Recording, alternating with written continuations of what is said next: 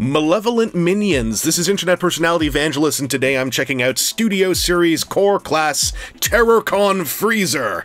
Having seen Rise of the Beasts once, I think there may be screen accuracy in owning two of these, but I'm still unsure if the swarm of funny-looking little guys seen in the final act contained four-armed freezers. So hey, potential troop builder. Not to bury the lead, but I only own one, and I wouldn't say you need two at full retail price.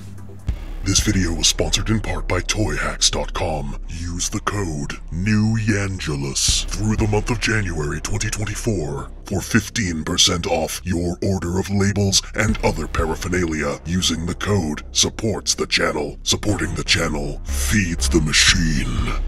Starting off with robot mode, since it's the most linear and the one from the film, we've got a clear cousin to 2007's live-action Frenzy, from multiple eyes to multiple arms to positively dripping hench-person energy.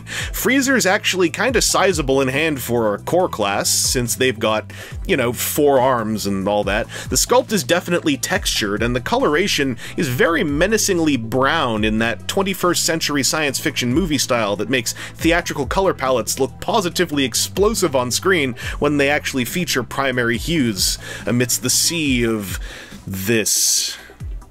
There are lots of visible ball joints on Freezer. You might think, does that mean he's articulated?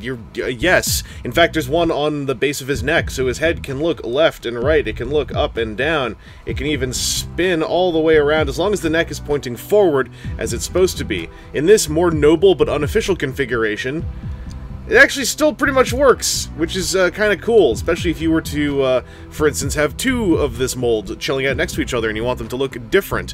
Each of his shoulders is a ball socket joint, all 4 of them. Each of his elbows is a ball socket joint, meaning it has bicep-like swivelage as well, and that's all 4 of them. Each of his hips is a ball socket joint, all 2 of them. And then his ankles, both of them are ball socket joints as well, so that the feet can swivel, they can tilt just a little bit.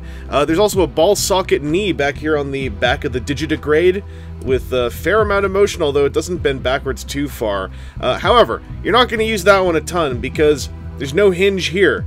And boy, that's kind of a bummer given like how much else is going on, because without the hinge there, I find I very rarely use that ball socket joint for articulation as opposed to transformation. Also, as much fun as all these joints are, I don't know if you can tell, they are just a mixture mashup of hand feel. Some of them are a little bit tight, some of them are just right, some of them are hella loose, and the interplay between all of them feels absolutely chaotic. So you want to be equipped to thicken and tighten these ball joints. I haven't done that on Freezer for the sake of showing you how kind of oddly jangly he is, and this enters into the transformations, unfortunately, as well.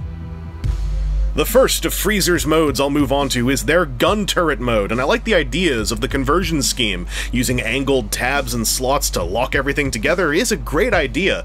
Unfortunately, the tactile jank of many of the ball joints also leaks into the elbow tab connections that specifically build the standing base of this mode. It's fixable, but stock out of the box, it's a wriggly and tenuous experience to go through this transformation. Were it not for the tab slot fragility of the turret mode's legs, I'd be way into this. Hopefully some tab thickener treatment will get me to that horizon, because if they stay together, you can get some very interesting conjoined ball joint motion out of those twin bipods. I do like that Freezer's leg and ankle joints translate into very flexibly positionable handles for someone to hypothetically operate this turret. There's 5mm pegs back there, but boy howdy, do those also just look like Freezer's legs waggling around off the back of an otherwise decent alternate form.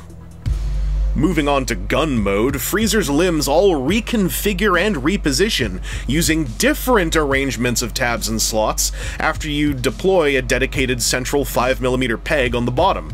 And these tabs and slots feel great! Whatever jank leaked into the turret mode has somehow been stifled for the gun mode on my copy. And thanks to the aforementioned stifled jank, Freezer forms into a fairly rock-solid handgun, albeit an extremely textured and alien-looking one that's kind of large and long. There's not much to say other than it does look more like a gun than a folded little person to me, and thanks to the solidity of the tabs and slots, pieces don't start undoing themselves when I pop the handle into a waiting 5mm port. It's the little things in life. Guns not disintegrating into a little person when you try to put them into someone's hands. Those make life easier. Our fourth and final mode is an engine cannonette thing that mounts specifically on Leader Class Studio Series Scourge's truck mode, and, well, it's the gun mode with 2 of the arms unfolded. I had been hoping for more than 2 of the available tabs to be used in this integration, but hey, at least they hold better than the elbows in turret mode. What was I hoping for? I'm not sure. This is a hunked mass with a gun sticking out, pointed at whoever's behind Scourge when he's driving around. It can't swivel, it's basically held on by 2 tabs, and it's not even attached to Scourge himself. It's attached to his own accessory that is itself hanging on by 2 tabs. I wondered if the movie would make this more exciting. It's healthy to think glass half full about unimportant things like this. It didn't, but hey, I still get to have half a glass of water. On paper, Freezer's a neat little experiment, a quadruple-changing partner piece to a feature leader-class toy, with 2 of the 3 alt modes being able to function without Scourge's presence. And hey, it turned out that all 3 alt modes are toy-exclusive things trying to work their way around a screen-induced robot shape. While the robot mode suffers for the lack of 1 bonus joint in the legs, on paper, I like the dynamic mix of options and creative means of arriving at each mode. Unfortunately, the jangly and uneven tolerances from ball joint to ball joint and tab slot to tab slot make Freezer more of an action figure kit than a complete experience out of the box. If you're willing to get in there and mod some tolerances yourself, my biggest issues get solved. But you've got to be dead center in the Venn diagram of being both a joyful toy modder and thinking Freezer's whole design schema is interesting to you in the first place. So, like, let me know if I'm all alone here. Anyway, this has been Internet Personality Vangelus, and with the release of Rise of the Beasts, one wondered about the long-term tale of the Freezer. Perhaps they would be a post-release troop builder sensation. Perhaps they'd be a funny figure I find in a drawer some years from now. Hasbro themselves have weighed in by creating a minor redeco with the absolutely sick name Novocaine in a later wave, meaning one can simply pick up the named pair for the sake of their toy shelf Terrorcon squad.